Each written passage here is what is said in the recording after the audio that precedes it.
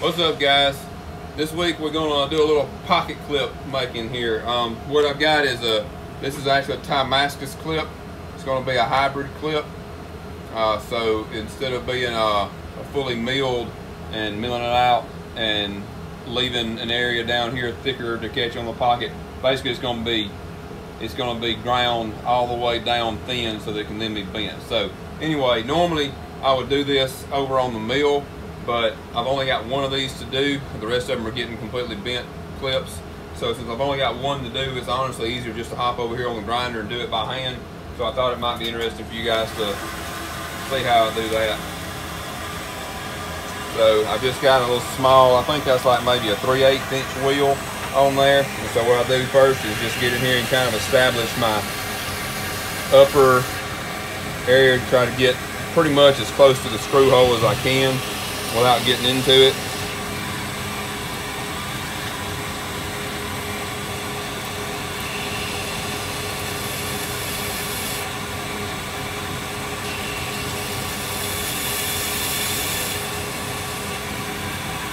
Lots of dipping and trying not to burn myself too bad. Notice I said too bad because I'm going to burn myself.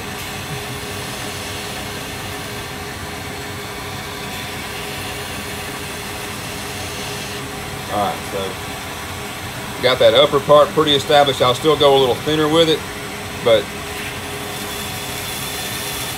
pretty much from that point down is going to be ground to more or less the same thickness. So now I can just go through and start hogging out some material.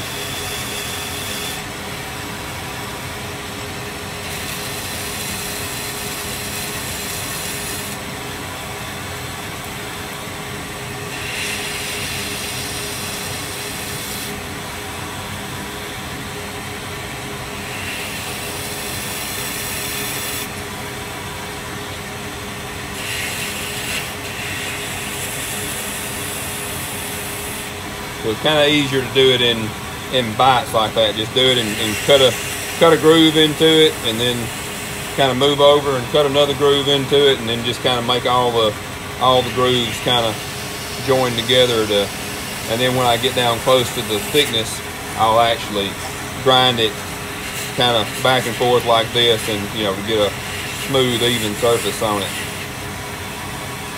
You see we're starting to get there in the middle. Now coming down here, and like I said, this is I'm not leaving meat down here on the end and trying to create the little hook, because this is going to get bent. So the little hook will actually get created by bending it instead of milling or grinding it in there. So it just needs to go out flat like the rest of it.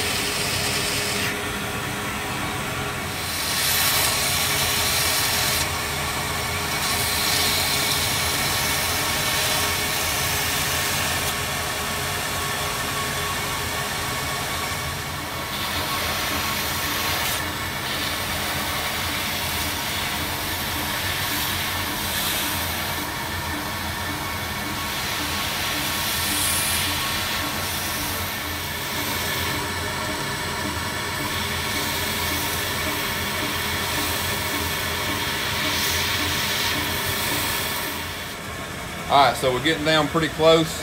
I've got it thinned down. I need to thin it a little bit more and kind of even it on up.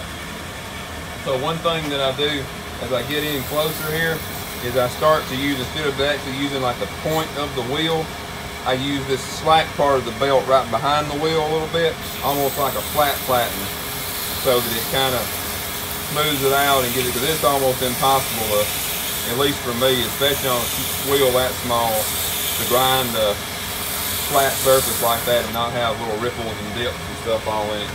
So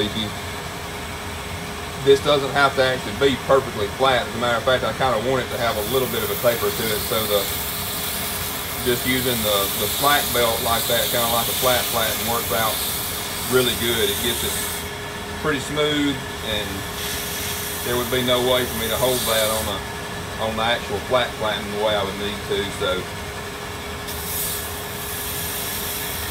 And I'll do that a lot when anytime I'm working with something on the horizontal grinder over here and on one of the small wheels, and I get to a point where I need a flat surface like that, or a fairly flat surface,